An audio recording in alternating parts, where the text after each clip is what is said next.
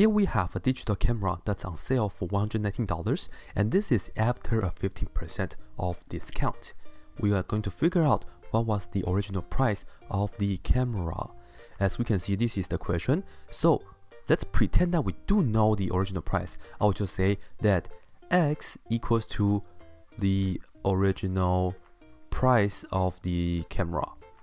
And then now let's think about it. How does the discount and selling price works and things like that. Originally, you would have to pay X dollars in order to get the camera, right? But now we have a 15% off discount. We have a 15% off discount. This means we are going to save 15% of the original price. Well, first of all, let's look at the 15%. Change that to decimal, this will be 0.15. But then, as I talk about it, we are going to take 15% off, right? So I will just do multiplying 0.15 times X, and then we are going to subtract.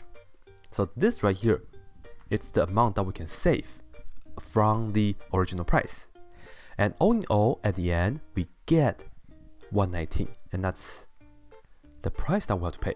So this is the set of the equation, and we just have to solve it now. Well, let's see.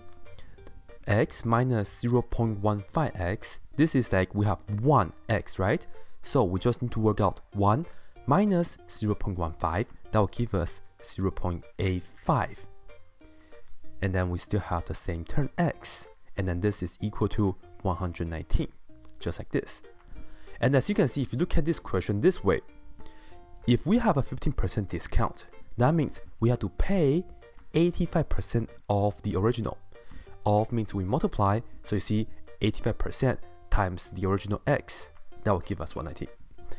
Well, we are just going to solve for x, then that will be it.